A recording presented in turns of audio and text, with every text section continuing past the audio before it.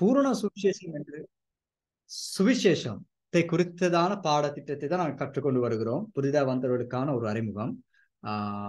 அதாவது ஒரு சுவிசேஷகன், ஒரு மிஷனரியாக நாம் செயல்படும் படிக்காக அதற்குரிய கட்டமைப்பு, அதற்குரிய படிப்பு, அதற்குரிய ஆவிக்குரிய எக்யூப்மெண்ட் உங்களுக்காக வழங்கப்படும்படியான ஸ்டடிஸ் தான் இது நடந்து கொண்டு வருகிறது. அதனுடைய கடைசி பகுதிக்கு தான் நாங்கள் வந்திருக்கிறோம். ஆவியின் வரங்கள், ஆவியின் வரங்கள். அந்த ஆவியின் வரங்களையும் சில வரங்களை நாங்கள் பார்த்து விட்டோம். இதன் பிறகு எது நடக்கும் என்று சொன்னால், புதிதாக வந்தவர்களுக்கு தொடர்ந்து போகக்கூடிய நல்ல காரியம் தான். இதுக்கு பிறகு என்ன வரப்போகுது என்றால் டைப்பாலஜி என்ற ஒரு பாடம் வருகிறது. ஆனால் அதற்கு முன்பு ப்ரீச்சர்ஸ் ட்ரைனிங், வேதாகமத்தை போதிப்பது எப்படி, அதே பிரதர் யோவான் ஆல்ரெடி செஞ்சு முடிச்சவங்க இதில் இருக்கிறாங்க. இருப்பினும் அவங்க இடையில அவங்க வர முடியாததுனால they have to continue it. மற்றவங்களோட சேர்ந்து வர வேண்டிய நிலைமை ஆகிவிடும். ஆனால் இதன் பொழுது அந்த ஸ்டடிஸ் கிடையாது. நம்முடைய கரிக்குலத்தை நாங்கள் டெவலப் பண்ணியிருக்கிறோம். ஸோ நீங்கள் அப்போ படித்த இதுக்கும் இப்போ படிக்கிற அந்த பாடத்துக்கும் அநேக வித்தியாசம் இருக்குது. நிறைய இன்க்ளூட் பண்ணியிருக்கிறோம், நிறைய எடுத்திருக்கிறோம். ஸோ தொடர்ந்து அந்த பாடத்தின் பொழுது உங்களுக்கு வரப்போகிற சர்டிஃபிகேட் ஆஸ் அ ப்ரீச்சர். நீங்கள் ஓபிசி இந்த பைபிள் காலேஜில் புதுசாக வந்தவங்களுக்கு இதை பற்றி அறிமுகப்படுத்தியிருக்காங்களா தெரியல. உலகம் முழுக்க 60,000க்கு மேற்பட்டவர்கள் 120 நாடுகள்ல, 190 நாடுகள்ல நம்ம இடத்துல படிச்சு கொண்டு வர்றாங்க. 190 நாடு. இந்த 2023ஆம் ஆண்டு டிடெக்ஷன் நமக்கு 190 நாடு. இதுல நம்முடைய சர்டிபிகேட் இந்த 190 நாடு உலகம் முழுவதும் அங்கீகரிக்கப்பட்ட சர்டிபிகேட். ஃப்ரீயா நம்ம இதை கொடுக்குறோம். அப்ப நீங்க ப்ரீச்சர்ஸ் ட்ரைனிங் முடிச்சிட்டீங்கன்னா ஒரு ப்ரீச்சரா நீங்க செயல்பட முடியும். உலகத்துல எங்கே போனாலும் நீங்க ஒரு ப்ரீச்சரா நீங்க செயல்பட முடியுமான ஒரு சர்டிபிகேட் தான் ப்ரீச்சர்ஸ் ட்ரைனிங். அது இனி வரும் நாட்கள் நடக்க போகிறது. நம்முடைய இந்த 9 வாரங்கள் முடிந்து விட்டால் அடுத்தது அதுதான். கிழமையில 2 நாள் நாங்கள் போடுகிற வளமையா பழைய கிளாஸ்களுக்கெல்லாம் கிழமையில 2 நாள் படிப்பாங்க. ஆனால் உங்களுக்கு கிழமையில ஒரே ஒரு நாள் தான் நடக்குது. அது இது செவ்வாய்க்கிழமை இரவு 10 மணிக்கு. அதுக்கு சித்தமான நாங்கள் இன்னொரு நாளை போடலாம். பட் நான் ஒரு கிழமை முழுக்க நான் பார்த்தாலும் 11 கிளாஸ் செய்து கொண்டிருக்கிறேன் கிழமை முழுக்க. ஸோ அந்த 11 கிளாஸ்ல டைம் நமக்கு கஷ்டம். அதனாலதான் இந்த டே நமக்கு கிடைச்சிருக்கு. Okay, right. நாம் திருப்பிக் கொள்வோம். 1 கொரிந்தியர் 12வது அதிகாரம் 8, 9, 10 தொடர்ந்து வாசிப்போம். வரங்களை குறித்து சொல்லப்பட்டிருக்கிறது. 1 கொரிந்தியர் 12வது அதிகாரம் 8, 9, 10. எப்படி எனில் ஒருவனுக்கு ஆவியினாலே ஞானத்தை போதிக்கும் வசனமும், வேறொருவனுக்கு அந்த ஆவியினாலேயே அறிவை உணர்த்தும் வசனமும், வேறொருவனுக்கு அந்த ஆவியினாலேயே விசுவாசமும், வேறொருவனுக்கு அந்த ஆவியினாலேயே குணமாக்கும் வரங்களும், வேறொருவனுக்கு அற்புதங்களை செய்யும் சக்தியும், வேறொருவனுக்கு தீர்க்க தரிசனம் உரைத்தலும், வேறொருவனுக்கு ஆவிகளை பகுத்தறிதலும், வேறொருவனுக்கு பற்பல பாஷைகளை பேசுதலும், வேறொருவனுக்கு பாஷைகளை வியாக்கியானம் பண்ணுதலும் அளிக்கப்படுகிறது. நாம் ஒவ்வொரு வரங்களை பார்த்து கொண்டு வருகிறோம். இந்த 9 வரங்களையும் 3 பிரிவுகளாக நாங்கள் பிரித்து வைத்தோம். முதலாவது பிரிவு வெளிப்பாட்டின் வரங்கள். வெளிப்பாட்டின் வரங்கள் என்று நாம் சொல்வது ஞானத்தை போதிக்கும் வசனம், அறிவை உணர்த்தும் வசனம். அடுத்தது ஆவிகளை பகுத்தறிதல். ஞானத்தை போதிக்கும் வசனம் என்று சொன்னால் சிம்பிள். அது என்னது? ஒரு சிச்சுவேஷன்ல உங்களுக்கு என்ன செய்வதுன்னு தெரியல, ஆண்டவர் வசனத்தின் மூலம் உங்களுக்கு என்ன செய்யலாம் என்பதை நீங்க வசனத்தின் மூலம் புரிந்து கொள்ள முடியும். ஆனா ஆற்றல் உங்களுக்கு கிடைக்கும். ஞானத்தை போதிக்கும் வரம் என்று சொன்னால் அதுதான். அந்த சிச்சுவேஷன்ல என்ன செய்யறதுன்னு வசனத்துல இருந்து, அந்த வரம் உடையவர்கள் வசனத்திலிருந்து கண்டு கொள்வாங்க தான் என்ன செய்யலாம். அப்போஸ்தலர் 14வது அதிகாரத்துல நடந்த சம்பவம் நீங்க கவனிக்கலாம். அங்கே சபைக்குள்ள பிரச்சனை வந்துட்டு அப்ப யாக்கோபு எழுந்து என்ன செய்யலாம், புறஜாதியார்கள் ரத்தத்தை பானம் பண்ணாத படிக்கும் மற்ற காரியங்களிலிருந்து விலகி இருக்கும் படிக்கான காரியத்தை அவர் வேத வசனத்தின் எடுத்து காண்பித்து போதிக்கிறார். இது ஞானத்தை போதிக்கும் வசனம். அறிவை உணர்த்தும் வசனம். அறிவை உணர்த்தும் வசனம் என்னது என்றால் என்னது? ஒரு காரியம், மறைக்கப்பட்ட ஒரு காரியம் புரிந்து கொள்ளுதல். அனனியா சஃபீரா அவங்க என்ன செய்தாங்க? அவங்க ஒரு காரியத்தை மறைத்து வந்தாங்க. பேதுருக்குள்ள கிரியை செய்தது அறிவை உணர்த்தும் வசனம். அவர் கண்டு கொண்டார். இவங்க ஒரு காரியத்தை மறைக்கிறதே அவர் கண்டு கொண்டார். அறிவை உணர்த்தும் வசனம்.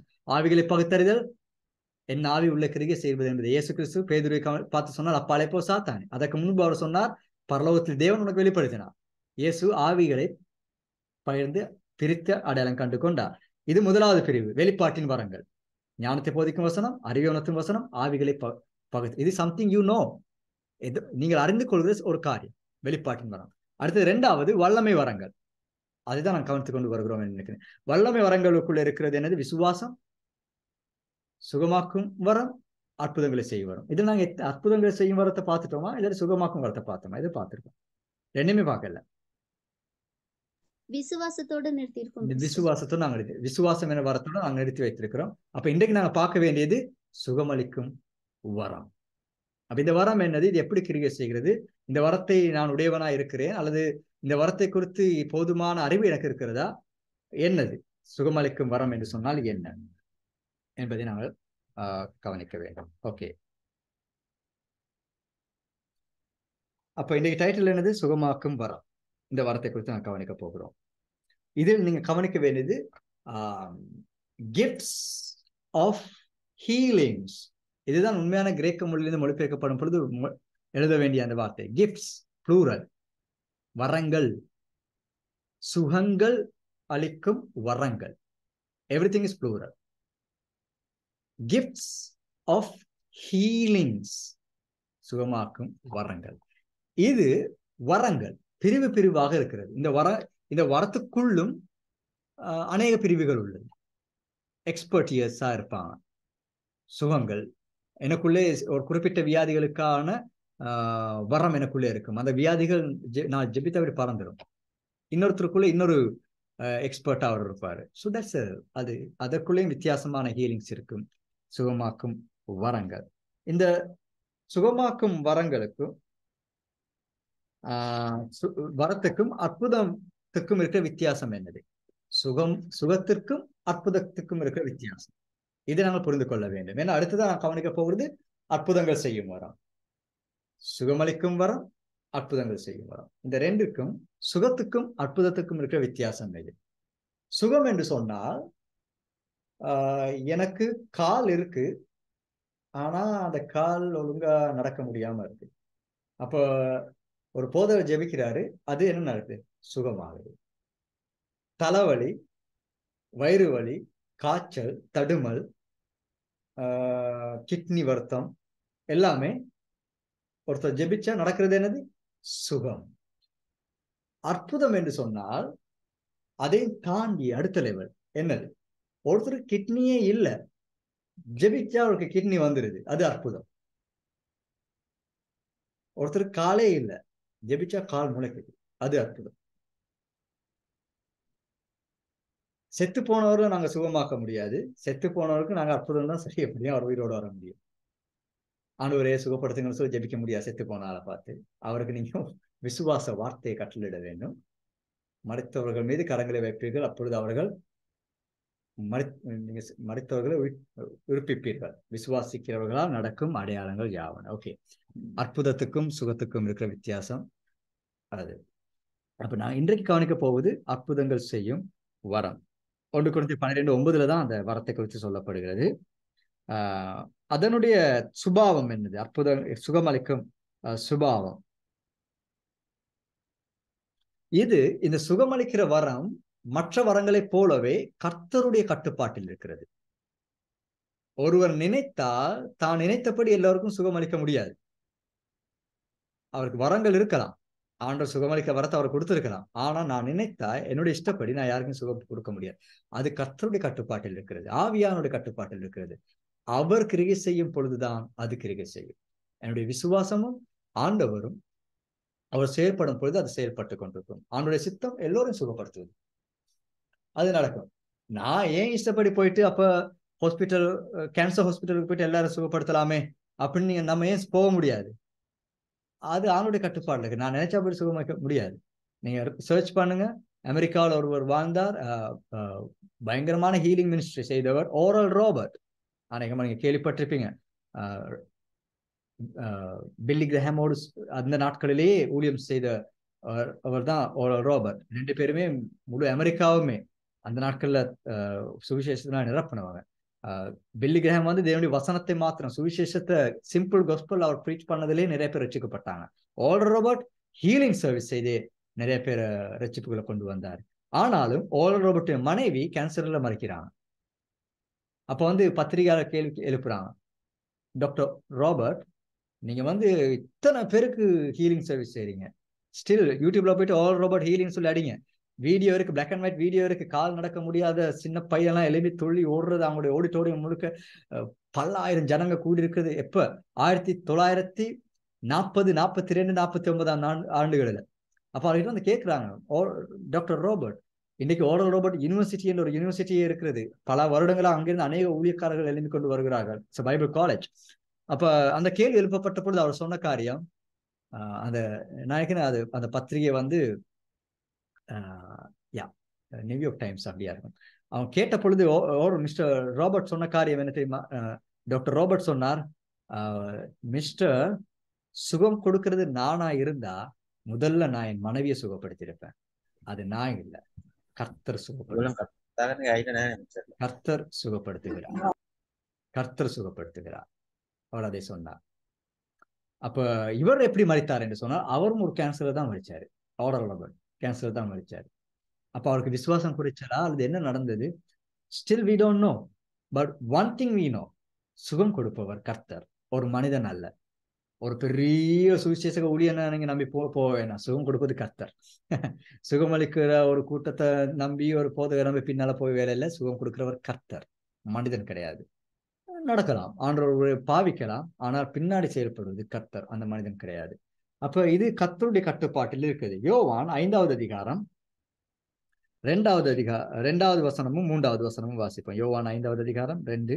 எபிரேய பாஷையிலே பெதஸ்தா என்னப்பட்ட ஒரு குளம் எருசலேமில் ஆட்டு வாசலின் அருகே இருக்கிறது. அதற்கு 5 மண்டபங்கள் உண்டு. அவைகளிலே குருடர், சப்பானிகள், சூம்பின உருப்புடையவர்கள் முதலான வியாதிக்காரர் அநேகர் படுத்திருந்து தண்ணீர் எப்பொழுது கலங்கும் என்று காத்து கொண்டிருப்பார்கள். யோவான் 5வது அதிகாரம் 2-3. ஓகே, இந்த சம்பவம் நன்றாக தெரியும். சுகமளிக்கும் வரத்தை குறித்து நாம் கவனித்துக் கொண்டு வருகிறோம். இந்த இடத்துல அநேக குருடர்கள், அநேக சப்பானிகள் பெதெஸ்தா குளத்தை சுற்றி இருந்தார்கள், அநேகர் இருந்தார்கள். ஆனால் இயேசுவோ ஒரு மனிதனை தேடி சென்று அந்த ஒரு மனிதனுக்கு சுகத்தை கொடுத்து அவர் வெளியேறுகிறார். ஒருவேளை அந்த இடத்துல நீங்களும் நானும் இன்னொரு வியாதியுடையவனா இருந்திருந்தா நம்முடைய மனநிலை எப்படி இருந்திருக்கும்? இயேசு சன் ஆஃப் காட், இவ்வளவு ஊழியம் செய்கிறவர், இத்தனை பேரை எழுப்புகிறவர், ஏன் அந்த ஒரு மனிதனை சுகப்படுத்திட்டு மற்றவனெல்லாம் விட்டுட்டு போறாரு? சுகமளிக்கும் வரம் அங்கே கிரியை செய்யும் பொழுதும் நாம் தெரிந்து கொள்ள வேண்டும், it's not happen to everyone. ஒரு சந்தர்ப்பத்துல எல்லா நாளும் எல்லா நேரமும் எல்லாரையும் சுகப்படுத்த முடியாது. You have to know it. ஆண்டு உங்களுக்கு அந்த வார்த்தை கொடுத்திருக்கிறார். நான் விசுவாசிக்கிறேன், அது உங்களுக்குள்ள செயல்பட போகிறது. நாம் இந்த சத்தத்தை கேட்டுக்கொண்டிருக்கும் பொழுதே வரங்கள் செயல்படுகிறது. ஒவ்வொரு வரம் செயல்பட்டு கொண்டுதான் இருக்கிறது. ஏற்கனவே நாங்கள் பார்த்து கொண்டிருக்கிற வருகிற ஒவ்வொரு வரமும் நாங்கள் சொல்லும் பொழுது, அது நீங்க கேட்கும் பொழுது அது உங்களுக்கு செயல்பட ஆரம்பிக்கிறது. இப்ப இன்றைக்கு நாங்கள் சுகமளிக்கும் வரத்தை குறித்து நாங்கள் பேசிக் கொண்டிருக்கிறோம். நீங்க இன்றைக்கு யாராவது வியாதியோடு இருந்தால் நீங்க போயிட்டு பயப்படாம ஜெபம் பண்ணு, சுகம் கிடைக்க போகிறது. உங்களுடைய சரத்துல வியாதி இருந்தால் நீங்க அதட்டுங்க இயேசு நாமத்தினால். ஏன்னா அந்த வரம் ஆண்டவர் நமக்கு கொடுத்திருக்கிறார், சுகமளிக்கும் வரம். ஆனால் நாம் புரிந்து கொள்ள வேண்டிய சில காரியங்கள் இருக்கிறது இதை செயல்படுத்துவதற்காக. இது ஏன் இப்ப இயேசு கிறிஸ்துவிற்கு அந்த கேள்வியை நாம் கேட்கலாம், ஏன் இந்த மனிதனை மாத்திரம் அவர் சுகப்படுத்தினார், ஏன் மற்றவர்களை சுகப்படுத்தவில்லை? யோவான் 14:10 வாசிப்போம். யோவான் 14:10. நான் பிதாவிலும் பிதா என்னிலும் இருக்கிறதை நீ விசுவாசிக்கிறது இல்லையா? நான் உங்களுடனே சொல்லுகிற வசனங்களை என் சுயமாய் சொல்லவில்லை. என்னிடத்தில் வாசமாயிருக்கிற பிதாவானவரே இந்த கிரியைகளை செய்து வருகிறார். இந்த வசனத்தை புரிந்து கொள்வதற்கு இன்னொரு வசனத்தை வாசித்து திரும்ப இதுக்கு வரலாம். 5:19, யோவான் 5:19. அந்த வசனத்தை கையை எடுத்து அவர்களை நோக்கி, மெய்யாகவே மெய்யாகவே நான் உங்களுக்கு சொல்லுகிறேன், பிதாவானவர் செய்ய குமாரன் காண்கிறது எதுவோ அதையே அன்றி வேறொன்றையும் தாமாய் செய்ய மாட்டார். அவர் எவைகளை செய்கிறாரோ அவைகளை குமாரனும் அந்தபடியே செய்கிறார். இயேசு கிறிஸ்து பிதா எப்படி செயல்படுகிறதை அவர் காண்கிறாரோ, அவர் என்ன செய்கிறதை இவருக்கு வெளிப்படுத்துகிறாரோ அதே தான் செய்வேன் என்று அவர் சொல்கிறார். அப்ப நமக்கு இருக்க வேண்டிய ஒரு ஆட்டிடியூட், ஆண்டவர் பிதாவானவர் என்ன செய்கிறார், இந்த நாட்களில் அவர் தேசத்தில் என்ன செய்து கொண்டு வருகிறார், இந்த நாட்களில் என்னுடைய சபையில் அவர் என்ன செய்து கொண்டு வருகிறார், அவருடைய செயலோடு கூட நான் இணைந்து விடுகிறேன். That's the thing. இயேசு கிறிஸ்து 3.5 வருடத்தில் அவ்வளவு சக்சஸ்ஃபுல்லான மினிஸ்ட்ரி. காரணம், அவர் தாமாக எதையும் செய்யவில்லை. பிதாவானவர் செய்கிறது எதை அவர் காண்கிறாரோ. பிதாவானவர் இன்றைக்கு நபர்களை சுகப்படுத்துகிறதை அவர் கண்டால் அவர் சுகப்படுத்த ஆரம்பிக்கிறார். பிதாவானவர் இன்றைக்கு யார் யாருக்கும் விடுதலை கொடுக்கிறதை அவர் காண்கிறாரோ அவர் அதை செய்ய ஆரம்பிக்கிறார். நமக்கு அது ஒன்று இருக்கிறது, பிதாவுடைய சித்தம். நாம் அதை என்ன செய்ய வேண்டும்? வேதத்தை வாசிக்கிறோம், தேவனுடைய சித்தம் என்ன என்பதை நாங்கள் புரிந்து கொள்கிறோம். நீங்க போய் விசுவாசிக்கிறவர்கள் நடக்கும் அடையாளங்கள் யாவன. அப்ப பிதாவுடைய சித்தம் அதுதான், அவர் சுகப்படுத்தி கொண்டிருக்கிறார். அப்ப நான் என்ன செய்வேன்? நான் திரும்ப கேட்டுக்க வேண்டிய அவசியம் இல்லை. நான் காண்கிறேன், நான் வேதத்தை வாசிக்கிறேன், நான் காண்கிறேன், நான் செயல்பட போகிறேன். வியாதியஸ்தர்கள் கைகளை வைப்பார்கள், அவர்கள் சொஸ்தமாவார்கள். வேதம் சொல்லுகிறது, நான் அதை காண்கிறேன், நான் செயல்படுகிறேன். இயேசு கிறிஸ்து கண்டார், அவர் செயல்பட்டார், சுகம் உண்டானது. யோவான் 14:10 இப்ப வாசிப்போம். நான் பிதாவிலும் பிதா என்னிலும் இருக்கிறதை நீ விசுவாசிக்கிறது இல்லையா? நான் உங்களுடனே சொல்லுகிற வசனங்களை என் சுயமாய் சொல்லவில்லை, என்னிடத்தில் வாசமாயிருக்கிற பிதாவானவரே இந்த கிரியைகளை செய்து வருகிறார். அவர் செயல் மாத்திரம் அல்ல, சொல்லுகிற வார்த்தையும் அவர் என்ன சொல்கிறதை கேட்கிறாரோ, எனக்குள்ள இருந்து பேசுகிற அந்த வார்த்தை என்னுடைய சுயம் அல்ல, எனக்குள்ள இருக்கிற பிதா பேசுகிறார். It's good attitude. ஒவ்வொரு ஊழியனுக்கும் இருக்க வேண்டிய நல்ல ஆட்டிடியூட். நம்ம கண்டபடி எதுவும் பேசிடக்கூடாது. நம்ம பேசினா பெரிய பிரச்சனை. சிறந்த உதாரணம், ஒரு சில மாதங்களுக்கு முன்பு இலங்கையில அவர் போதகர் இருந்தார், ஃபேமஸ். இலங்கையில இருக்கிற பெரிய சர்ச் அவரோட சர்ச் தான். அவரு சில மாதங்களுக்கு முன்பதாகவே அவர் என்ன செய்தார்? கொஞ்சம் அவர் தன் தீர்க்கதரிசி என்று அடையாளம் கண்டு கொள்ள ஆரம்பித்தார். அநேகருக்கு சுகம் உண்டானது, அநேகர் சுகப்படுத்தி கொண்டிருந்தார். அவர் திடீர்னு மற்ற மதங்களுக்கு எதிராக பேச ஆரம்பிக்கிறாரு. அந்த கடவுள் இல்லை, இந்த கடவுள் இல்லை, நம்முடைய இயேசுதான் உண்மையான தெய்வம். அது உண்மைதான், அவர் சொல்றது உண்மை. அதை என்னுடைய மகன் கூட சொல்லுவான். அவர் கடவுள் கிடையாது, என் இயேசுதான் கடவுள்னு சொல்லி. இதை நம்ம அதை சொல்றது நிமித்தம் ஒரு பெரிய ஊழியக்காரன் ஆக முடியாது. நம்ம யாருமே அதை தான் சொல்றோம். அதே திரும்ப சத்தம் விட்டு கத்தி கத்தி சொல்லி ஒருத்தர் தீர்க்கதரிசி ஆக வேண்டிய அவசியம் இல்லை. there's a fact, there's a truth. what else? வேற என்ன உங்களால் இருக்கு? வேற என்ன வெளிப்பாடு உங்களுக்கு இருக்கு? இவர் என்ன செய்தார்? மற்ற மதங்களை அட்டாக் பண்ணிக்கிட்டே பேசுறதே ஒரு குழப்பம் வச்சுட்டாரு. திடீர்னு யூடியூப்ல வேற அப்லோட் பண்ணணும், மற்ற மதத்தினர் கண்டுட்டாங்க. இலங்கையில நடந்தது. நம்முடைய பௌத்த பிக்குகள் அதை கேட்டுட்டாங்க யூடியூப்ல. அவங்க கொந்தளிச்சு இவருக்கு விரோதமா கோர்ட்ல கேஸ் போட்டாங்க. ஏன்னா இலங்கையில ஒரு சட்டம் இருக்குது, பௌத்த மதத்துக்கு எதிர்த்து எதுவுமே பேசி நான் சட்டத்தின்படி அதை அவரை அரெஸ்ட் பண்ணலாம். இலங்கையில் இருக்க சட்டத்தின்படி நேரடியா கௌதம புத்தருக்கு எதிர்த்து அவரை பேசுனா, அது ரெக்கார்டபிளா இருந்தா அரெஸ்ட் பண்ணலாம். ஸோ இவர் சொன்னதுனால அவங்க சட்டத்தை செயல்படுத்த ஆரம்பிச்சாங்க. அந்த நாள் இரவே இவர் சிங்கப்பூருக்கு போயிட்டார். அங்க போயிட்டு லைவ்ல வந்துட்டாரு. லைவ்ல வந்து சொன்னா, நான் ஒன்னும் சிங்கப்பூருக்கு பயந்து வரல, முக்கியமான ஊழியம் இருந்தது, அதுக்காகத்தான் வந்தேன். அவர் வியாழக்கிழமை ஓடிட்டாரு. அவர் சொன்னா, ஞாயிற்றுக்கிழமை வருவேன் உங்களை சந்திக்க. அப்ப நம்ம ஆளுங்க எல்லாம் ரெடி ஆயிட்டாங்க. ஞாயிற்றுக்கிழமை வா, உனக்கு ஒன்னு ஏர்போர்ட்ல வச்சு ஒன்னு அரெஸ்ட் பண்ணலாம். இன்னைக்கு வரைக்கும் வரல அவர். இன்னைக்கு வரைக்கும் வரல. போன கிழமை நினைக்கிறேன் 2-3 நாளைக்கு அவருடைய தாயின் தகப்பன், அவங்களும் ஊழியக்காரங்க, அவங்க போயிட்டு மகாநாயக்க, அதாவது இலங்கையில் இருக்கிற பௌத்த இதுல பெரிய சங்க நாயக்கன், அவங்க தான் பெரிய ஆகள், போப்பான்ற மாதிரி. அவர்களை கிட்ட போயிட்டு அவங்களுக்கு சில காணிக்கையில கொடுத்து அவங்களை கும்பிட்டு வணங்கி, எங்க மகன் தப்பா பேசிட்டாரு, மன்னிச்சிருங்க. அவர் என்ன தப்பா சொன்னாரு? அவர் தப்பா ஒண்ணுமே சொல்லல. அவர் சொன்னது இயேசு கிறிஸ்து தான் ஒளி, அவரை தேடி வந்தவர் தான் பௌத்த சித்தார்த்தன்னு சொல்லிட்டாரு. அது தவறு கிடையாது, அவர் சொன்னது உண்மை. ஆனா பாருங்க, அந்த நேரத்துல ஆண்டவர் சொன்ன வார்த்தையை அவர் சொல்லல. ஏதோ வாயில வருது சொல்லிட்டேன், பிரச்சனை வரும். இயேசு கிறிஸ்து அநேக இடங்களிலும் அமைதியா இருந்தார். அவரை பார்த்து கேட்டாங்க, நீ ராஜாவா? பதில் சொல்லவே இல்லை. நீ யார்? தேவனுடைய குமாரனா? பிரதான ஆசாரியனுக்கும் பதில் சொல்லல. பிலாத்து கேட்கிறாரு, பதில் சொல்லல. வையப்படும் பொழுதும் பதில் சொல்ல. நாங்க பேச வேண்டிய இடமும் இருக்கு, பேசக்கூடாத இடமும் இருக்கு.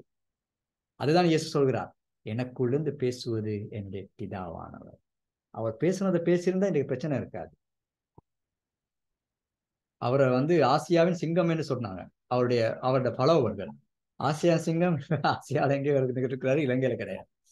யாரையும் நியாயம் தீர்ப்பதற்கு கிடையாது. Ministry is a serious thing, it's not a game. நான் நினைச்சாப்படி பேசலாம், நான் நினைச்சாப்படி செயல்படுறதுக்கு முடியாது. ஆண்டவர் சொல்வதை, ஆண்டவர் செய்வதை கவனித்து அதன்படி நான் செயல்பட வேண்டும். It's a serious business, not a game. ஆசையா இருந்தா ஊழியம் செய்ய வேணாம், வேற ஏதாவது செய்யுங்க. ஊழியம் ஆசைக்கு செய்ய முடியாது. அர்ப்பணிப்பு, அழைப்பு வேண்டும். ஊழியம் செய்யறதுக்கு. இன்னைக்கு நிறைய பேர் ஆசையில ஊழியம் செஞ்சு கொண்டிருக்காங்க. ஓகே, யோவான் கவனித்து விட்டோம். அப்ப இந்த இது வந்து இயேசு கிறிஸ்து யோவான் 5வது அதிகாரம் 9வது வசனத்தை வாசிப்போம். 5:9. உடனே அந்த மனுஷன் சொஸ்தமாகி தன் படுக்கையை எடுத்துக்கொண்டு நடந்து போனான். அந்த நாள் ஓய்வு நாளாய் இருந்தது. ஏமே, ஓய்வு நாளில் இயேசு இந்த ஒரு மனிதனை தான் சுகமாக்கினாரு. இருந்தாலும் வேறொரு இன்சிடென்ட் அந்த இடத்துல இருக்கு. அதை நாங்கள் வேறொரு நாட்டு நாங்கள் கவனிக்கலாம். எல்லோரும் சுகப்படுத்தாம ஓய்வு நாள்ல இந்த மனிதனை மாத்திரம் சுகம் அவன் நினைத்திருந்தால் ஓய்வு நாளை எல்லோரும் சுகப்படுத்திருக்கலாம். அப்படி எல்லோரும் சுகமாகி எல்லோரும் கட்டில தூக்கி நடந்திருந்தால் அங்க பெரிய மத கலவரமே உண்டாகிறது. ஒரு நபரை சத்தம் இல்லாம ஆட சொல்லி பெட் எடுத்து நீ போன்ட்டாரு. அந்த ஆளுக்கு இயேசு யாருன்னு தெரியாது. 4 பேர் வளர்ச்சி கேட்கணும், யார் அவனுக்கு பெட்ட தூக்கி தெரியல. ஒருத்தர் சொன்னாரா கொண்டு யார் அவருக்கு தெரியல, யாருன்னு தெரியல. இயேசு தான் யாருன்னு சொல்லல. ஆனா நம்ம ஆளுங்க போஸ்ட் ஓட்டிடுவாங்க, பாத்தியா பெட்டை கொண்டு போறா நம்ம ஆளுதான், பாரு நான் தான் சுகப்படுத்துறேன், பாரு இந்த யூடியூப்ல போட்டிருக்கேன். It's be careful. சுகமளிக்கும் வரம் பெற்ற ஊழியர், அவருக்கு பெரிய மாலை எல்லாம் போட்டு அவருக்கு பெரிய கவலை, என்னப்பா இந்த வருடமும் இந்த 12 அடி தானா, கொஞ்சம் 20 அடி அடிக்க வேணாமா, நான்லாம் பெரிய ஆளு, எனக்கெல்லாம் நீங்க போஸ்ட் அடிக்கிறதா இருந்தா கிட்டத்தட்ட ஒரு 20 அடிக்கு மேல அடிக்கணும். இயேசு அது ஒண்ணுமே சொல்ல. இயேசு யாருன்னு அந்த ஆளுக்கு தெரியல. அடப்பாவிகளா. ஓகே, ஸோ ஏன் நம்ம வேற எங்கேயோ போய் கொண்டிருக்கிறோம். ஓகே, நம்முடைய சுகத்தை குறித்து நான் கவனிக்கிறேன். சுகத்தை குறித்து வேதாகம் என்ன சொல்லுது? இந்த வரம் நமக்குள்ள கிரியை செய்வது. ஓகே, இந்த சுகம் 1 யோவான் 2 யோவான் 2வது வசனத்தை வாசிக்கலாம். 2 யோவான் 2வது வசனம்.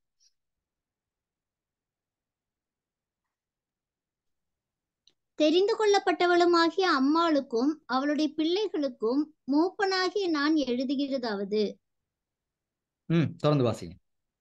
பிதாவாகிய தேவனாலும் பிதாவின் குமாரனாய் இருக்கிற கர்த்தராகிய இயேசு கிறிஸ்துவினாலும் கிருபையும் இரக்கமும் சமாதானமும் சத்தியத்தோடும் அன்போடும் கூட உங்களோடு இருப்பதாக. மன்னிக்க வேண்டும். 2 யோவான், பிரியமானவன் உன் ஆத்மா வாழ்வது போல நீ எல்லாவற்றிலும் வாழ்ந்து சுகமா இருக்க வேண்டும் என்று நான் விரும்புகிறேன். 3வது அதிகாரம் 2வது வசனம். 3 யா, வாசிங்க. பிரியமானவனே, உன் ஆத்துமா வாழ்கிறது போல நீ எல்லாவற்றிலும் வாழ்ந்து சுகமாய் இருக்கும்படி வேண்டுகிறேன். ஆமென். இந்த வரம் செயல்படுவதற்கு முதலாவது ஒரு காரியம் இருக்க வேண்டும். நான் விசுவாசிக்க வேண்டும், சுகம் எனக்கு உரியது என்பதை நான் விசுவாசிக்க வேண்டும். அப்பொழுதுதான் இந்த வரம் கிரியை செய்யும். அநேக நாட்கள்ல கிறிஸ்தவர்களுக்கு சந்தேகமா இருக்குது, ஆண்டவர் சுகப்படுத்துவாராங்கிறதே சந்தேகமா இருக்கு. என்னை இன்றைக்கு சுகப்படுத்துவாரா அப்படிங்கிறது பெரிய சந்தேகம். நான் உங்களுக்கு போன தடவை நான் உங்களுக்கு சொன்னேன் இல்லையா, நம்பிக்கைக்கும் விசுவாசத்துக்கும் இருக்கிற வித்தியாசம் எது அப்படிங்கிறத. நம்பிக்கை நாளைக்குரியது, விசுவாசம் இன்றைக்குரியது. நமக்கு நம்பிக்கை இருக்கு, சுகமாகும் பாஸ்டர் எப்ப, நாளைக்கு. ஆனா தொடர்ந்து இருக்குமான்னு தெரியல. ஆனால் சுகமாக்கும் வரம் எனக்குள்ள கிரியை செய்ய வேண்டுமானால் நான் முதலாவது சுகம் எனக்கு நடக்கும் என்கிற விசுவாசம் எனக்கு இருக்க வேண்டும். இந்த இடத்துல என்ன சொல்லப்படுகிறது? உன் ஆத்துமா வாழ்வது போல நீ எல்லாவற்றிலும் சுகமா இருக்க வேண்டும் என்று ஆண்டவர் நாம் சுகமா இருக்க வேண்டும் என்று விரும்புகிறார். ஒரு வியாதி உள்ள ஒரு மனிதன் உங்ககிட்ட வந்து ஜெபத்துக்கு இருக்கும் பொழுது உங்களுக்குள்ள ஒரு வைராக்கியம் வர வேண்டும். என்னது? ஆண்டவருடைய விருப்பம் ஒருவன் சுகமா இருக்க வேண்டும் என்பது. எந்த அதிகாரத்தில் பிசாசானவன் இவங்க மீது வியாதியை கொடுக்க முடியும்? அந்த ஒரு வைராக்கியம் நமக்குள்ள வர வேண்டும். இயேசு நாமத்தினால் அந்த வியாதியை நாங்கள் துரத்த வேண்டும், அந்த வியாதியை நீக்க வேண்டும். ஆவிகளை பகுத்தறிகிற வரத்தை நீங்க பார்க்கும் பொழுது அந்த பாடத்தை நீங்க ஞாபகப்படுத்தினீங்கன்னா உங்களுக்கு தெரியும். சில வியாதிகளுக்கு அசுத்த ஆவிகள் காரணமாக இருக்கிறது. அசுத்தாவிகள் நிமித்தம் வியாதிகள் வந்திருக்கிறது. ஆகவே வியாதியை சுகப்படுத்துறதுக்கு நான் விசுவாசிக்க வேண்டும். கர்த்தர் வியாதியை சுகப்படுத்துகிற மாத்திரமல்ல, என்னுடைய சரீரத்திலும் வியாதி நீக்கப்பட வேண்டும். நான் வியாதியோடு இருக்க முடியும். என்னுடைய விசுவாசத்தை அங்கே வளர்த்துக் கொள்ள வேண்டிய நிலை இருக்க வேண்டும். சங்கீதம் 103:5 வாசிப்போம். சங்கீதம் 103:5 நம்ம எல்லாம் தெரிந்த வசனம்.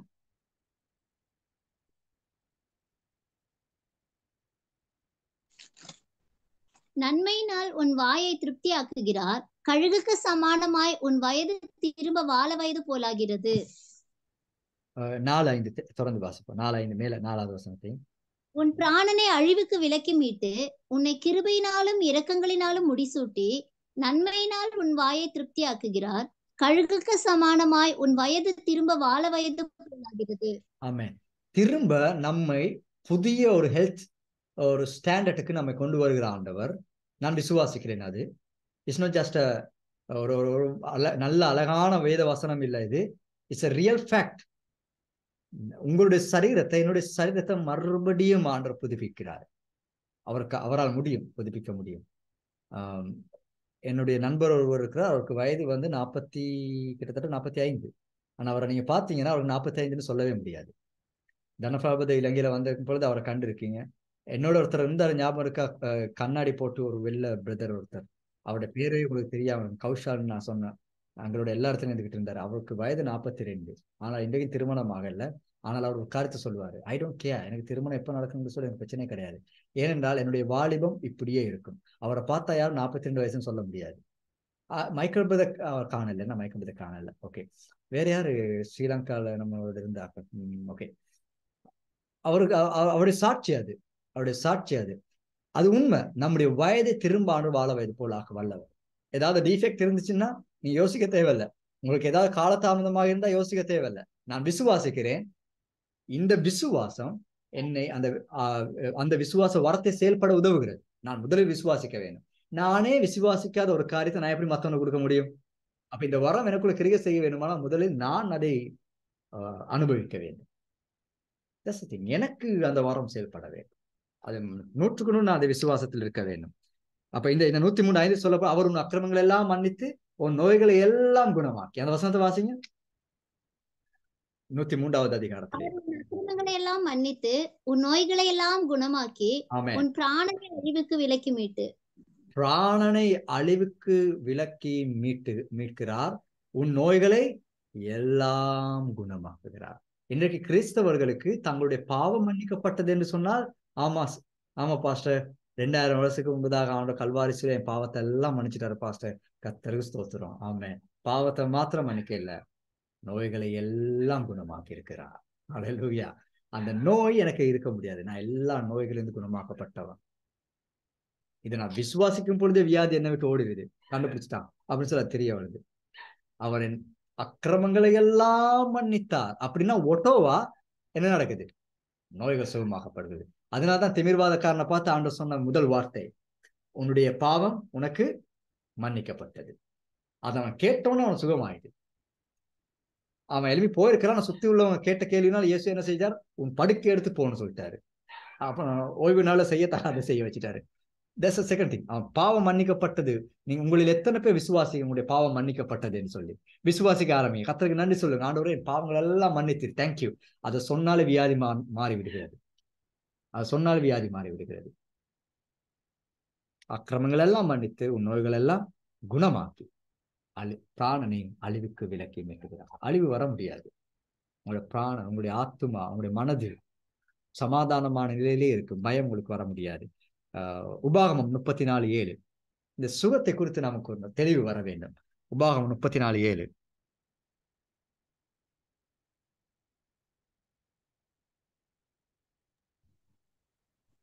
மோசே மரிக்கிற போது 120 வயதாயிருந்தான். அவன் கண் இருளடையவும் இல்லை, அவன் பலன் குறையவும் இல்லை.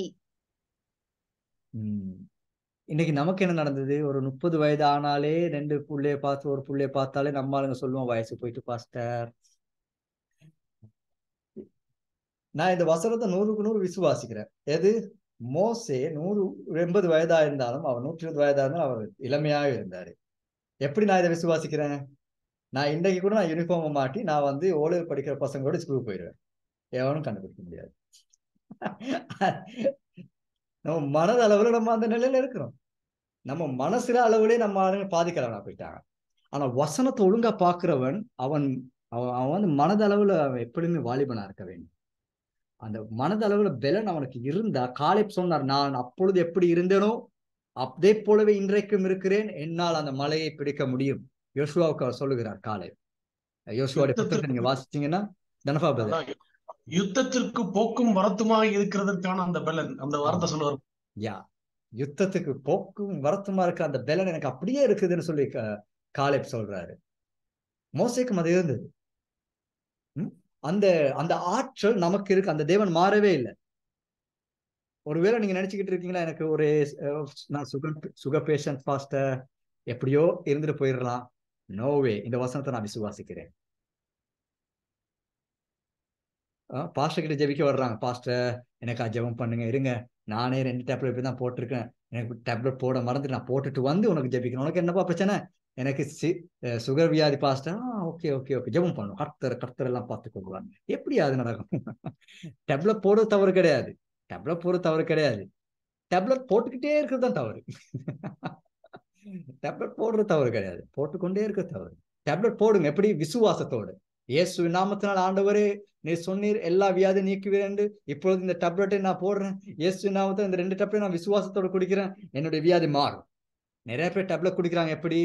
ஐயோ, இதை வாங்குறதுக்கு காசும் இல்லை, காசு கொடுத்து இவ்வளவு வாங்கியிருக்கிறேன், இது முடிய போகுது, திரும்ப வாங்க வேண்டி வருமே, அல்லது இத்தனை மாசமா போட்டு அதே ஒரு கவலையோட போறோம். சுகமாங்கிற நம்பிக்கையில டேப்லெட் குடிக்கிறதே கிடையாது. விசுவாசம் எப்படியும் செயல்படும். டேப்லெட்டை கூட விசுவாசத்தை குடிக்கலாம், டபுள் டோஸ். என்ன கேட்டால் அது டபுள் டோஸ். யா, அப்போ பாஸ்ட் டேப்லெட் குடிக்க கூடாது, குடிங்க, டேப்லெட் குடிங்க, டபுள் டோஸ் விசுவாசத்துல குடிங்க, சுகமாகும். அப்ப நான் என்னுடைய சரீரத்தை பலன் உள்ளதா நான் காண விரும்புகிறேன். ஆண்டவர் அந்த ஆசீர்வாதத்தை எனக்கு கொடுத்திருக்கிறார். வியாதிக்கு அதிகாரம் இல்லை. எனக்கு ஏதாவது வியாதி வந்து எனக்கு கோபம் வந்தது, அந்த வியாதியின் மீது யார் உனக்கு அதிகாரம் கொடுத்த என் சரீரத்தில் இருக்கிறதுக்கு? 1 நாள் 2 நாள் நீ போயிடணும், அவ்வளவுதான். கொரோனா பீரியட்லயே நான் உட்காந்துக்கிட்டு பிரசங்கம் பண்ணிக்கிட்டு இருந்தாரு. கொரோனா பீரியட் எல்லாரும் லாக்டவுன் போய் தூங்கி எழும்புறாங்க. ஒமிக்ரோன் வந்தது, கொரோனா வந்தது, அப்பவே இருமி கூட பிரசங்கம் பண்ணிக்கிட்டு இருந்தேன் பல கிழமையா. எலும்பு இயலாது ஒமிக்ரோன் எல்லாம் வந்தா. எல்லாரும் கேட்பான், எப்படியா எலும்பி இருந்தேன்? நான்லாம் அதுல இருந்து வந்தேன், எப்படி இருந்தேன்னு தெரியல. எனக்கு அதுக்கு மேல ஒரு கோபம் வந்தது, என் சரீரத்துல இருக்க முடியாது, அதுக்கு அதிகாரம் இல்லை. லூக்கா 5:17 வாசிப்போம். லூக்கா 5:17.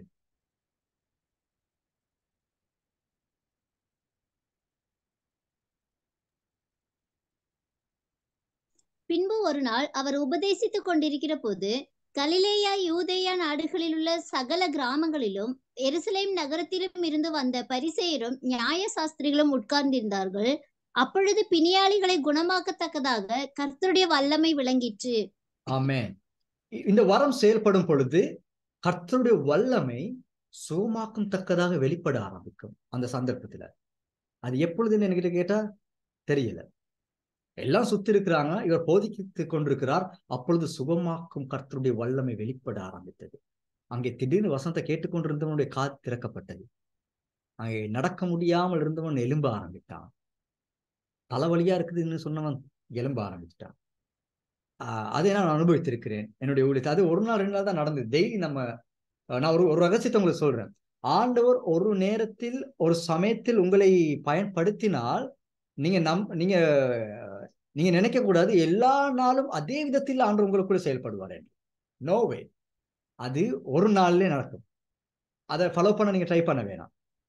ஆண்டவர் செயல்படுகிற விதத்துல அவர் செயல்படுவாரு. ஆண்டவர் இப்படிதான் செயல்படுறாரு, அப்படி செய்வோம். No no no. ஒரு நாள் என்னுடைய ஊழியத்தின் பொழுது புத்தள பகுதியில, அப்ப எனக்கு 18 வயசு இருக்கும், நான் ஒரு வீட்டு கூட்டத்துல பிரசங்கம் பண்ணி கொண்டிருக்கிறேன். நான் பிரசங்கம் பண்ணும் பொழுது நான் சொன்ன வார்த்தை வந்து, மரியாளுடைய ஆவியில் நிறைந்த பொழுது மரியாளுடைய கருவுக்குள் இயேசு உருவாக்கப்பட்டார். நான் அதை சொல்லிட்டு நான் சொன்னேன், இன்றைக்கு ஆவியான நமக்கு அசைவாடி கொண்டிருக்கிறார், நமக்குள்ளே இயேசு வெளிப்பட போகிறார். நான் அப்படி சொல்லி கொண்டிருக்கும் பொழுது இதை கேட்ட அந்த அம்மா வயிற்ற பிடிச்சிட்டு விழுந்துட்டாங்க. அப்ப நான் பொதுவா நான் கவனிக்க மாட்டேன், நான் டிஸ்ட்ராக்ட் பண்ண விட மாட்டேன். அப்ப அவங்களை தூக்கி அங்க வச்சுட்டு நம்ம பிரசங்கம் கண்டிப்பா போய்கிட்டே இருந்தது. அப்ப பிரசங்கெல்லாம் முடியதான் அந்த அம்மா சொல்றாங்க, பல மாதம் சாரி வருடமாக வயிற்றுல ஒரு பகுதி அப்படியே கொழுவி பிடித்துக்கிட்டே தான் இருக்கும். அவங்களுக்கு 24 வழியில தான் இருப்பாங்க. அந்த ஆவியான நிழலிடுகிறார், இயேசு உங்களுக்குள்ள உருவாகிறார், ஏதோ ஆவியான அசைவாடுதான் நான் சொல்லும் பொழுதே அது அவங்க கிட்ட நீங்கிட்டு, பல வருடங்களாக அந்த வலி அந்த ஒரு புட்டியோட இருந்தவங்களுக்கு அது உடனே விளங்கிட்டு, அது தளர்க்கப்பட்டது, விடுதலை. அப்ப நான் என்னதான் நான் நினைக்க மாட்டேன். அப்ப நான் என்னதான் பிரசங்கம் பண்ணும்போது இன்னைக்கு யார் சுகப்பட்டு இருக்காருன்னு நான் தேடிக்கிட்டு இருக்க மாட்டேன். சம்டைம் அவர் கிரியை செய்தார் அப்படி. அதப்போ நான் கேள்விப்படலை யாரும் சுகமாகணும். அப்புறம் இப்ப ஜூம் பிரசங்கம் மூலமா நிறைய பேர் இப்ப அடிக்கடி நான் கேள்விப்படுறேன். நிறைய பேர் சொல்றாங்க, பாஸ்டர் நீங்க ஜெபம் பண்ணீங்க வியாதிஸ்தக்கா, உடனே நான் அதை கண்டேன், நீங்க இந்த காரியத்தை கொஞ்சம் பிரசங்கம் பண்ணி கொண்டு வந்தீங்க, நாங்க இந்த மாதிரி சாட்சிகள் அநேகம் இருக்குது. எங்களோட ஜூம் பைபிள் காலேஜ் மூலமே அநேக சாட்சிகள் இருக்கு. இந்த சாட்சியெல்லாம் சொல்றதுக்கு ஆக்கள் லைன்ல வர பார்த்தாங்க. நம்முடைய என்ஓசியில நான் விட இல்லை, அதெல்லாம் வேணாம், அதெல்லாம் விட்டு அங்க இன்னொரு 5 மணி நேரம் 6 மணி நேரம் போயிடும். அந்த அளவுக்கு சாட்சி ஜூம் மூலம் நடந்திருக்கு. இது நடக்கும். We don't care about that. ஆனால் நான் உங்களுக்கு சொல்கிறேன், உங்களுடைய வாழ்க்கையில நீங்க அந்த காரியத்தை எதிர்பாருங்க. ஆண்டுடைய வல்லமை வெளிப்பட ஆரம்பிக்குது ஜனங்களை சுகமாக்கும்படியாக. இது அந்த வரத்தின் ஒரு பகுதி. இப்ப திரும்ப அந்த வசனத்தை வாசிங்க. எல்லாரும் கவனிங்க. நீங்க விசுவாசிங்க. இது உங்களுடைய வாழ்க்கையில வருகிற நாட்களில் செயல்பட போகிறது. 5:17. பின்பு ஒரு நாள் அவர் உபதேசித்துக் கொண்டிருக்கிற போது கலிலேயா யூதேயா நாடுகளில் உள்ள சகல கிராமங்களிலும் எருசலேம் நகரத்திலும் இருந்து வந்த பரிசேரும் நியாய சாஸ்திரிகளும் உட்கார்ந்திருந்தார்கள். அப்பொழுது பிணியாளிகளை குணமாக்கத்தக்கதாக கர்த்தருடைய வல்லமை விளங்கிற்று. பிணியாளிகளை குணமாக்கத்தக்கதாக கர்த்தருடைய வல்லமை விளங்கிற்று. அங்கு வல்லமை வெளிப்பட ஆரம்பித்தது பிணியாளிகளை சுகமாக்கும்படியாக. நான் வாசிக்கலாம். 6வது அதிகாரம் 19. லூக்கா 6:19. அவரிடத்திலிருந்து வல்லமை புறப்பட்டு எல்லாரையும் குணமாக்கினபடியினாலே ஜனங்கள் யாவரும் அவரை தொடும்படிக்கு வகை தேடினார்கள். ஆமென். இப்ப இந்த சந்தர்ப்பத்தில் என்ன நடக்குது? அவர் ஒரு நாள் ஒருத்தரை சுகமாக்கினார். 6வது அதிகாரம் 19 வரும் பொழுது இயேசு அந்த நாளிலே அந்த இடத்திற்கு வந்த எல்லாரையும் குணமாக்கினார். Not every time, but at that time, அந்த ஒரு நேரத்துல, அந்த ஒரு நாளில அவரிடத்தில் வந்த அத்தனை பேரையும் அவர் சுகப்படுத்தினார். அவர் அத்தனை பேரையும் சுகப்படுத்தினார். நான் இன்னொரு வசனத்தை பார்க்கலாம். மத்தேயுவா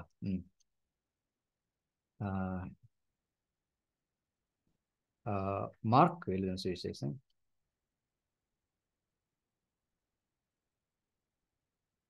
மார்க் 6வது அதிகாரம் 13வது வசனம். அநேகம் பிசாசுகளை துரத்தி அநேகம் நோயாளிகளை எண்ணெய் பூசி சொஸ்தமாக்கினார்கள். 12-13 வாசிக்கலாம் சேர்த்து. யாரை என்னத்தை செய்தாங்கன்னு சொல்லி. புறப்பட்டு போய் மன திரும்புங்கள் என்று பிரசங்கித்து அநேக பிசாசுகளை துரத்தி அநேகம் நோயாளிகளை எண்ணெய் பூசி சொஸ்தமாக்கினார்கள். அநேகம் நோயாளிகளை எண்ணெய் பூசி சொஸ்தமாக்கினார்கள். இயேசு ஒவ்வொரு மேலும் கரங்களை வைத்து சுகமாக்கினார். ஒரு கட்டத்துல சீசர்களுக்கு அவர் சொல்லும் பொழுது எண்ணெய் பூசி சுகமாக்கினார்கள் அநேகரை. இப்ப என்கிட்ட கேட்டா, பேதுரு எல்லா சமயத்திலும் எண்ணெய் பூசி சுகமாக்கினாரா அப்படின்னு கேட்டா, இல்ல, அவருடைய நிழல் பட்டும் சுகமாக்கினார்கள். பவுலுடைய அவருடைய ட்ரெஸ், அவர் போட்டிருந்த அங்கி, வஸ்திரத்தை போட்டு பிசாசுகள் துரத்தப்பட்டது. Don't coffin in one method. சுகமாக்கும் வரம் எனக்குள்ள கிரியை செய்யும் பொழுது, உங்களுக்குள்ள கிரியை செய்யும் பொழுது, நீங்க ஒரு நாள் ஒரு மெத்தட்ல இருக்க வேணாம். ஆண்டவர் செயல்பட ஆரம்பிக்கிறார். அதை நீங்க ஒருத்தருக்கு கை கொடுத்து பிரைஸ் அலோட் சொல்லும் பொழுதும் ஒரு சுகமாகலாம். நீங்க ஏன் அதை எதிர்பார்க்காம இருக்கிறீங்க? தலையில கையை வச்சு விழத்தட்டினா மாத்திரம் தான் அவர் சுகமாகறான்னு நீங்க ஏன் நினைச்சுக்கிட்டு இருக்கிறீங்க? நோ, அப்பா விழுந்துட்டான், சுகமாகட்டான். ஆளை வேணா விழத்தட்டலாம். நம்ம ட்ரை பண்ணி எப்படி சரி ஆளை விழத்தட்டலாம். That way. நான் பிரைஸ் அலோட் சொல்லும் பொழுதும் ஒரு சுகமாகுவார். நான் போன்ல பேசும் பொழுதும் ஒரு சுகமாகுவார். ஆண்டவர் எப்படி வேணாலும் அதை செய்யலாம். நான் அதை எதிர்பார்த்து நிலையில் இருக்கிறேன். நான் அதை எதிர்பார்த்து எப்படியோ ஒரு சுகமாகுவார். இயேசு நாமத்தினால் சுகமாகுவார். நம்ம ஒரு மெத்தடுக்கு இருகினோம்னா நம்முடைய அந்த ஆற்றல் கிரியை செய்யாது. ஏன்னா நாங்க நினைச்சுக்கிட்டு இருக்கோம் ஒரு மெத்தட். இவர்கள் போயிட்டு எண்ணெய் பூசி அநேகரை சுத்தமாக்கினார்கள். இயேசு கிறிஸ்துவை குறித்து நாங்கள் கவனிக்கும் பொழுது ஒரு கட்டத்துல மார்க் 6ஆம் அதிகாரம், மத்தேயு 13வது அதிகாரம் 58.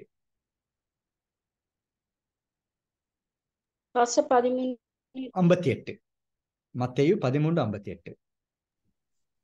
அவர்களுடைய அவிசுவாசத்தின் நிமித்தம் அவர் அங்கே அநேக அற்புதங்களை செய்யவில்லை. அவிசுவாச நிமித்தம் அங்கே எந்த ஒரு காரியத்தையும் இயேசு செய்யல. அவிசுவாசி கூட்டத்தில் அவர் அதை செய்யவே விரும்பல. அது அந்த வசனத்தை இன்னும் கொஞ்சம் தெளிவுபடுத்தி நம்ம பார்க்கலாம். மார்க் 6:5. மார்க் 6:5 ஏற்கனவே வாசித்த பகுதியில. அங்கே அவர் சில நோயாளிகள் மேல் கைகளை வைத்து அவர்களை குணமாக்கினதே அன்றி வேறொரு அற்புதமும் செய்யக்கூடாமல் அவர்களுடைய அவிசுவாசத்தை குறித்து ஆச்சரியப்பட்டு கிராமங்களிலே சுற்றி திரிந்து உபதேசம் பண்ணினார். அவர் ஆச்சரியப்பட்டாராம். அவர் சில காரியங்களை குறித்து ஆச்சரியப்பட்டிருக்கார். வேதாகமத்துல 2 பேருடைய விசுவாசத்தை பார்த்து ஆச்சரியப்பட்டார். அதுக்கப்புறம் இவங்க அவிசுவாசத்தை பார்த்து ஆச்சரியப்பட்டார். அவருக்கே ஷாக் ஆயிட்டு, என்னடா இப்படி இருக்கிறானுங்கன்னு சொல்லி. அதனால அவரால் கூடாமல் போயிட்டு. யாருனால? அவிசுவாசத்தின் நிமித்தம் கூடாமல். ஒருவேளை நீங்க யாருக்கா ஜெபம் பண்றீங்க, நீங்க உங்களை பிளேம் பண்ண தேவை அவசியமே கிடையாது. ஏன் சுகமாகல? அந்த அவிசுவாச கூட்டத்து நிமித்தம் அது நடக்கல. இதனாலதான் இயேசு யாவீருடைய மகளை எழுப்பும் பொழுது அவர் என்ன செய்தார்? எல்லாரும் வெளியே போக சொல்லிட்டார்.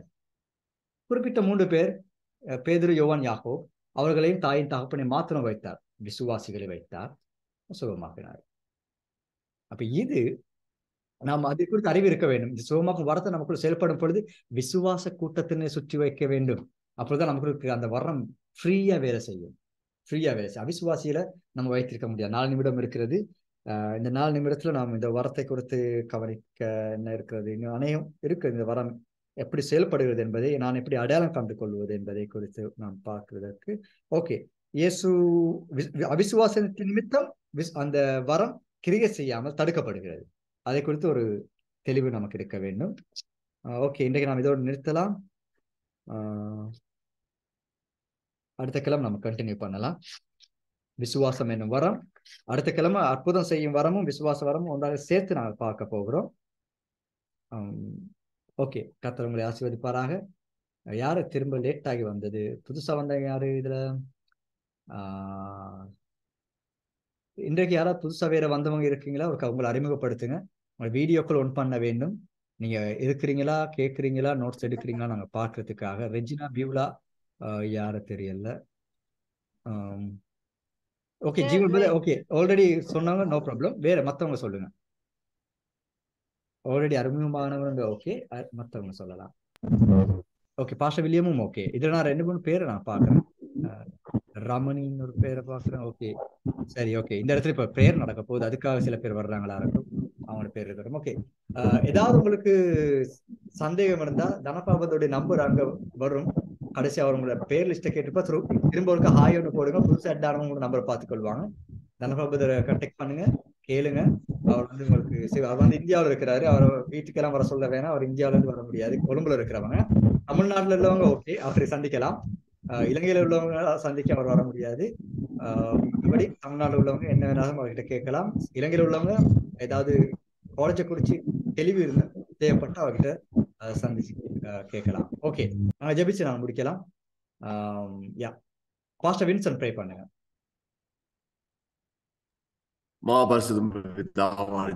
இயேசு கிறிஸ்து நாமத்தினாலே சுவாமி சுகமாக்கும் வரத்தை குறித்து தெளிவுபடுத்தி அருமையான போதற்கு ஸ்தோத்திரிக்கிறோம். அவருக்குள்ள விளங்குபடுத்திய எல்லா விதமான வார்த்தைகளுடன் பிதாவானவரே, சுகமாக்கும் வரத்தை நாங்கள் இனத்தான முறையில் செய்யாதபடிக்கு பரிசுத்த ஆவி ஏவுதலோடு கூட வசனத்தின்படி சேர்க்கிறவீராக. கலந்த ஒவ்வொரு பிள்ளைகளையும் ஊழியர்களையும் ஆசீர்வதித்தருள்வீராக. தொடர்ந்து மக்கள் நிலைத்திருக்கிற செய்வீராக. இந்த பாடத்திட்டத்தை அற்பம் எண்ணாதபடிக்கு பிரயோஜனமான முறையிலே எண்ணி செயல்பட செய்தருள்வீராக. சந்தர்ப்பத்தை கொடுத்த ஸ்தோத்திரம் தூய ஆவியானவரே. எல்லா ஜெபங்களையும் ஆண்டவர் இயேசு கிறிஸ்து நாமத்தில் ஏறெடுக்கிற பொருளோ பிதாவானவரே. ஆமென். ஆமென். Pastor Vinson, thank you. Pastor William, sister ஜாந்தி, Jeevan, pastor Jeevan, praise the Lord. Vijay Kumar, praise the Lord. Lakshmi sister, praise the Lord. Evangelion brother, right? Yovan brother, Lydia sister, yeah, நீங்க வீட்டு கூட்டம் முடிச்சு வந்துட்டீங்கன்னா டக்குன்னு. Okay, okay. Yeah, Paramesh sister, Stella sister, Xavier brother, Sagari Devan brother, Raj brother, sister Grace, Lydia sister, thank you. Dhanapal brother, பாத்துக்கொள்ளுங்க யாரு. Okay, praise the Lord, Grace sister, Rebecca sister, Renuka sister, Lakshmi sister, Angelina sister, yeah, Mallika sister, praise the Lord, Lakshmi sister, praise the Lord, Lissy sister, உங்களை கவனிச்சு கொண்டு தான் இருக்கிறேன், நான் பேரை சொல்லல. Josie sister, praise the Lord, praise the Lord. Yeah, Anushya sister, praise the Lord. Yeah, okay, Prasanthi sister, praise the Lord, God bless you. நாங்க சந்திக்கலாம். நீங்க தான் போகணும். இவங்க இந்த இடத்துல இன்னொரு பிரேயர் நடக்க போகுது, ஸோ அவங்க கண்டினியூ பண்ணுவாங்க பிரேயரை. விஜயகுமார் பத்தி அனுஷியா சிஸ்டர், ஓகே. நிம்சி போயிட்டீங்களா? நிம்சி. ஓகே, ரெஜினா வில்லியம் யாரு? Regina William, Regina Beulah sister, Regina பார்த்திருக்கீங்க. Okay, யா, ரெஜினா சிஸ்டர் ஏற்கனவே வந்தீங்கன்னா இன்னைக்கு புதுசா வாரீங்க? First time. உங்க குரூப்ல ஆட் பண்ணிருக்காங்களா? ஆட் பண்ணிருக்காங்க. ஓகே, எங்க இருந்து சிஸ்டர்? இந்தியாவுல இருந்தா? ஆமா, Pondicherry pastor. Pondicherry, okay sister. India, okay. Right. உங்களுக்கு எதுவும் சந்தேகம் இருந்தா தனபால் பிரதர் அவர் புதுச்சேரி தான். புதுச்சேரியா? Okay. Michael brother okay Dhanapal அவர் கண்டினியூ பண்ணுங்க. Karaikudi Karaikudi. Karaikudi. Okay, Karaikudi. Okay Michael brother. God bless okay you. Pastor. Good night. Good night. Good night.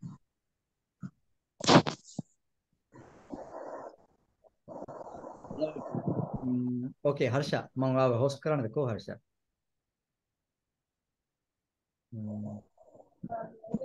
and sister මොකද කරන්නේ? ඔයා හොස්ට් කරන්නද?